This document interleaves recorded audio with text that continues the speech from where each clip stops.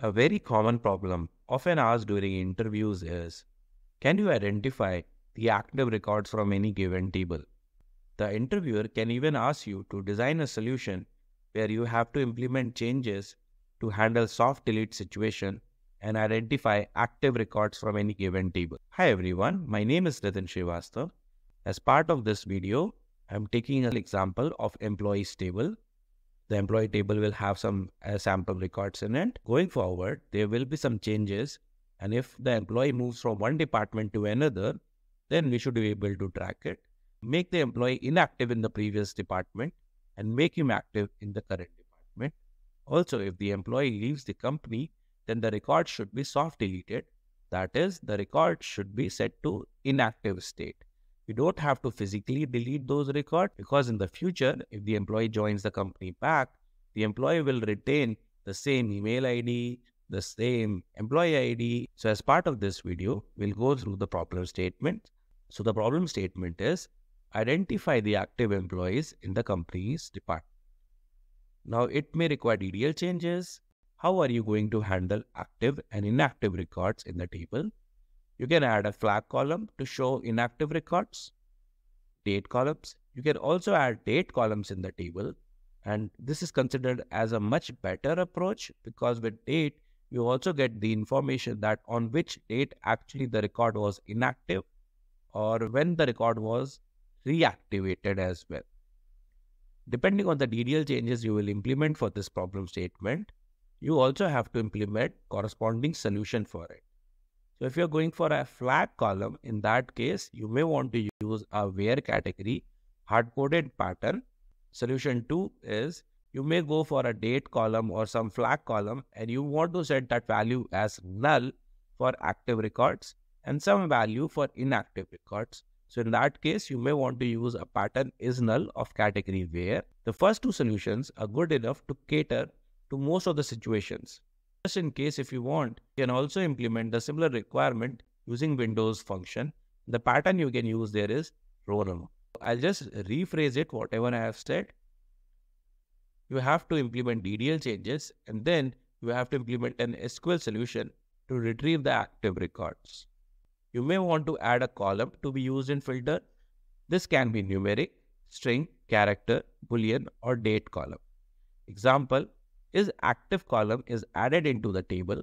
If it is numeric, it can have value as 1 for active records. If it is char, in that case, it may have a value of y for active records. If it is a string, then value of yes. If it is boolean, then true and false will work. If it is date, then 2999, 1231, which is a very future distant date, can also work to identify active records. And you can also use is null. If you don't want to implement these solutions, you can also use window function row number pattern to fetch the most recent record for each ID. For example, you can do a row number over partition by ID. Since the ID for each employee will remain same, you can use partition by ID. And order by start date, there has to be a column which can help you in sorting the data. The most recent one should come at the top because in the filter you want to do row number equal to 1 value. Now let's switch to the SQL where I'll share you the exact SQL to do the DDL changes as well as the SQL which you can run to get the solution. So now I have opened SQL Fiddle and in this I've created a sample employees table with some columns. Right now the table only has one entry for each employee and we are not maintaining any soft delete. The requirement has come from the business team that going forward, you have to maintain soft delete records as well. Read problem description again. Given a table employees with sample rows, when an employee leaves the job, you have to soft delete the record from employee table. An employee may leave the company or may switch to another department. Requirement, identify only the active employees in the company department. This is a table with employee table with ID, name, city, email, date of birth and department name as the columns. And I have sample records, 5 records in the table. So now to implement the soft delete, right, the first solution which I proposed was that we can add. So what I will do is I'll just add, copy paste it and create another table here. And let me name it as FLG for flag, and I'll add a flag column.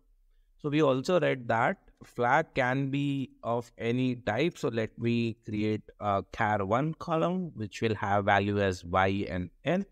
And by default, I'll keep everything as Y. It means that all the records are active, right? And I will use the same table name here, employees flag. So this is my schema, and I'll build my schema. We'll focus on employees underscore flag. Okay. So what I'll do is employees underscore flag. I'll just run this and I'll show you the output. So if you see here is active, all the records are active. So say the employee John Smith, tomorrow he moves out of the company. So I have to set update employees underscore flag set is active equals to no, where ID equals to 1. So what I have to do is I basically have to set this employee as inactive. So I'll change the flag value from Y to N for this. Now when I'll run this query, you see, I will not get the output John Smith. I'll not get John Smith in the output, right? Because this record has been soft deleted and it is no more active. So this is one way of implementing the soft delete, where you add a flag column, you set the value to Y and this. But I will not encourage to go ahead with this approach. And the reason being is you don't have any information for this employee that on which date the employee got inactive, when he moved out of the company, or if he switches from one department to another department, then what happened, on what date did he move, right? So the other way was to add a date column. So what I will do is, again, I'll just copy this, create table this, and copy it here. I'll create another table. I'll give the name as date. And here I will create another column, and this time I will call it as end date. The data type will be date, and default I'll set it as null, right? And this is, I think, at least personally, this is a better approach than having a string or a numeric value. And I'll create this table now.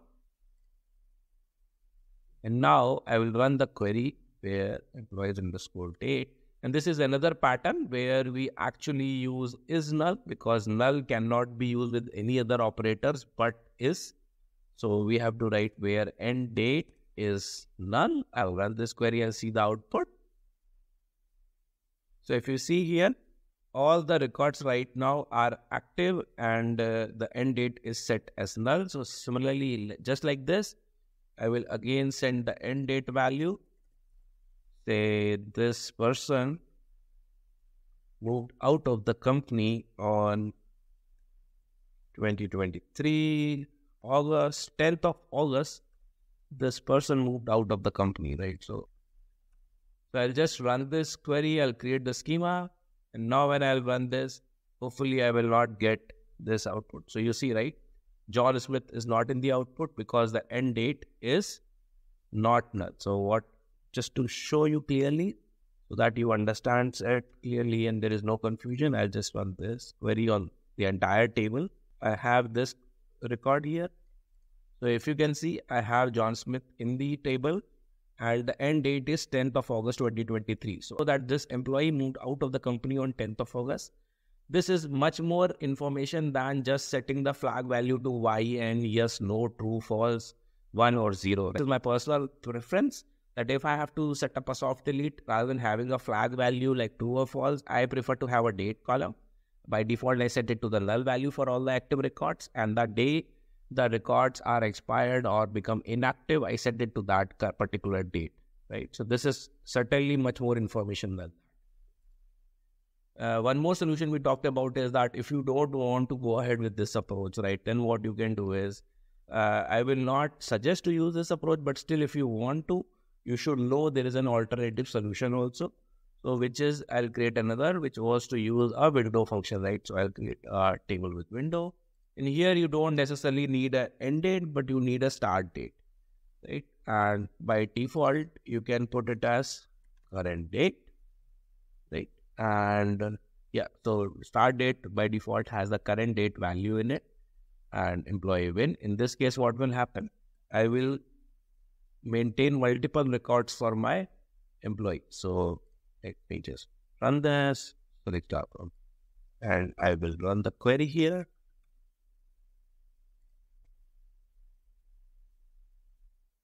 You see here right now, all the employees are here and this is the current date. So all the employees have started today. Now what I will do is I'll add one more row here. Okay, I will add one more row. Say the first employee, John Smith, right? He moved from IT department to say HR department, right? So everything will remain same. Only thing is the start date will change. So start date, say tomorrow, current date +2. Say 2 days from now, John Smith will move from IT to HR department. So let me just add this new record into the table. And now let me show you how the table data looks like. I want you to focus on employee ID 1. So employee ID 1 IT, he started on 22nd July. On 24th July, this guy will move to HR department, right? Now if I have to read like what are the active records, right? So in this case, I have to create a window function, and window function, primarily the row number function I will use here over partition by. And now I know that ID is unique for each employee. So I'll do partition by ID, order by start date, and I'll do descending as record from employee. And then I'll just create this as a table, a derived table.